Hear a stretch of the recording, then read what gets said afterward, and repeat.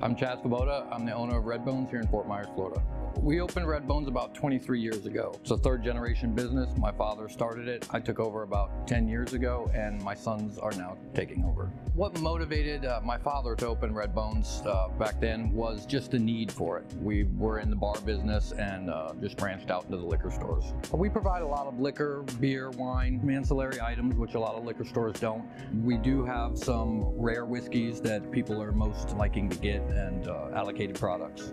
Some of the challenges with a liquor store, especially multi-stores, is communication between the stores, employees, and right now supply chain issues, being able to have the products you need.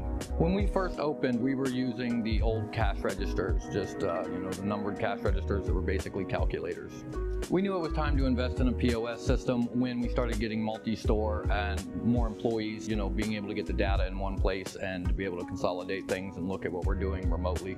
I realized POS Nation was the company I wanted to go with when I knew they were small. They weren't a big conglomerate. They had renowned tech support from the things that I've read online, the amount of time they were in business. The system was very easy to learn and set up. It's from the front of the house to the back of the house. Differences are simple.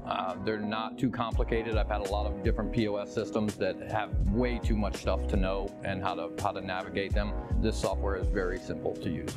I would definitely recommend POS Nation to other stores, other managers, not just liquor stores, but any retail outlet.